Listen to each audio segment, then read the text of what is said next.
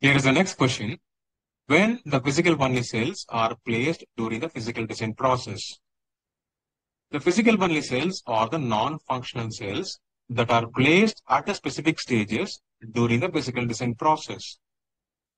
Now let us see about the various physical only cells, their typical usage and their insertion in design during the physical design process.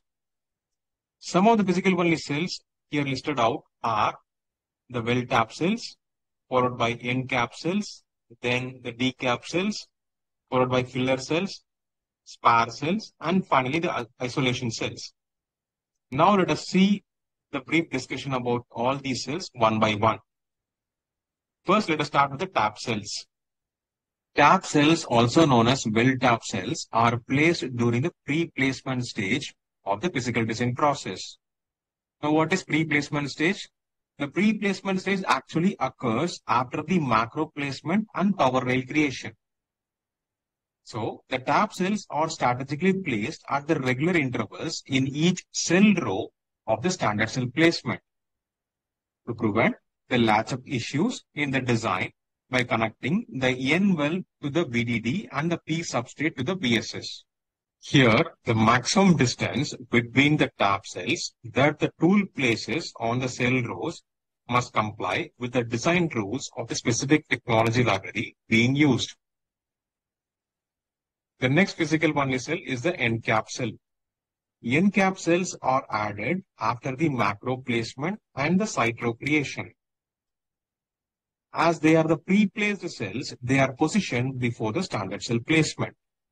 And moreover, the end cap cells are positioned at both the ends of the placement row so as to terminate the cell rows. The primary reasons for placing the end cap cells are for the gate protection of the standard cell and for the DRC compliance. Now, with respect to the gate protection, I can say the end cap cells protect the gates of the standard cells which are located near the boundary from the damage that happens during the chip manufacturing. Now, with respect to the DRC compliance, these end cap cells also helps to avoid the base layer design rule check violations such as the N well and the implant layer rules at the boundary. Now, the next physical only cell is the D-cap cells. D-cap cells, short for decoupling capacitors, are the charge storing devices which are made up of capacitors. They serve to support the instant current requirements in the power delivery network of a chip.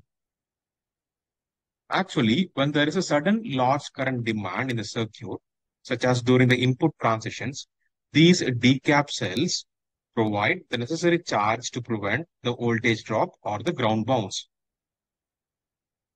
Now, with respect to the placement of the D-cap cells are typically placed after the power planning stage and before the standard cell placement, that is the pre-placement stage. They are uniformly distributed throughout the design. The next physical only cell are the filler cells. Filler cells are the cells which are inserted by the PNR tool so as to fill the gaps in the layout after the placement and the routing is completed. Filler cell insertion must be completed before the physical verification can begin. And the purpose of the filler cell is to provide the continuity in the rows for the VDD and the VSS nets for the stable operation of the standard cells. The next physical only cell is the spar cell. The spar cells are added before the placement of the standard cells throughout the design.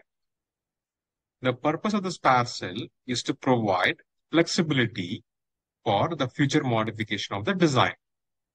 That is, if any functionality issue is found in the chip after the fabrication, or if the functionality enhancement is required in the next fabrication, then the spar cells allows for easy modification. And also, the spar cells enable us to modify or improve the chip's functionality with minimal changes in the mask. That is, we can use the already placed spar cells from the nearby locations and modify the metal interconnect without altering the base layers.